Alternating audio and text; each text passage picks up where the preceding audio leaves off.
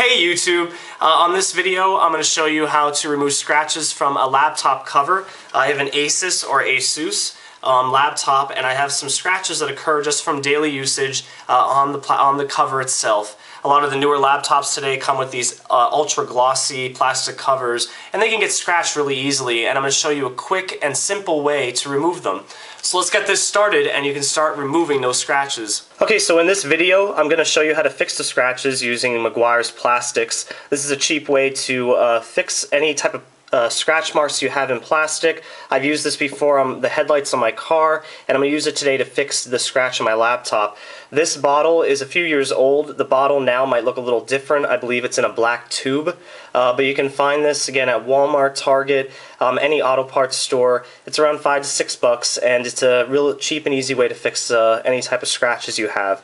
So I'm going to zoom in on the scratch itself and I'll show you how I did it. Okay, so first I'm going to wipe the area off with just plain isopropyl alcohol, and this is just to clean off any oil or residue that might be on the laptop. Let it dry, and now you can see again clearly this is where the scratch is that we're going to be repairing. I have little scuff marks all over the laptop, but I figured this would be the easiest one to show you.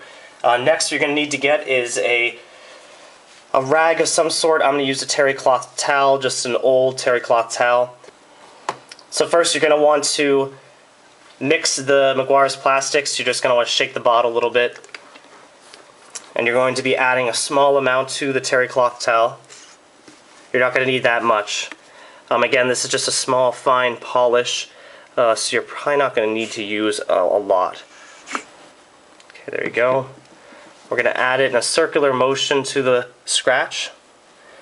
You're going to want to try to make sure not to get any residue on the laptop itself. You don't want to get anything in your headphone plug or your audio plug that can cause some other issues down the road, of course.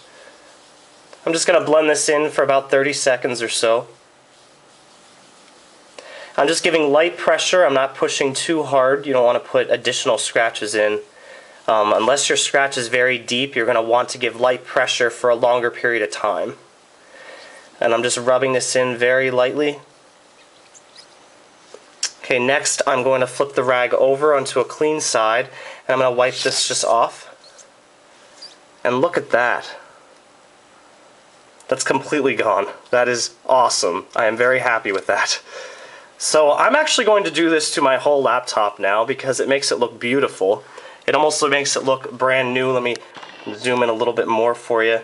I think that's as good as we can get for this. But there you go. This is Meguiar's Plastx. This is a very simple video, and I'm sure you'll do fine. Again, use light pressure. You're not going to want to use heavy pressure because that might cause additional problems later down the road. But this will get rid of any fine scratches you have on your laptop. If you have any questions, feel free to comment below. And this is Rich's Methods. I will see you on YouTube. Good luck.